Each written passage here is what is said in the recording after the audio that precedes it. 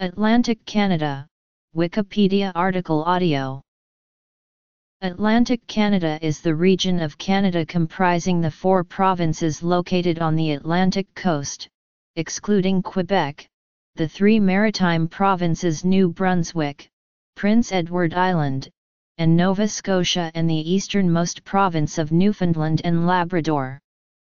The population of the 4 Atlantic provinces in 2016 was about 2,300,000 on 500,000 km2.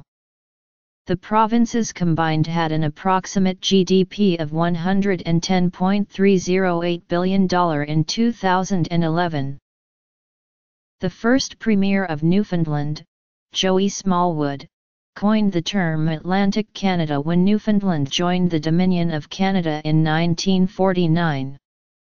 He believed that it would have been presumptuous for Newfoundland to assume that it could include itself within the existing term Maritime Provinces, used to describe the cultural similarities shared by New Brunswick, Prince Edward Island, and Nova Scotia. The 3 maritime provinces entered into confederation during the 19th century. New Brunswick and Nova Scotia were founding members of the Dominion of Canada in 1867, and Prince Edward Island joined in 1873.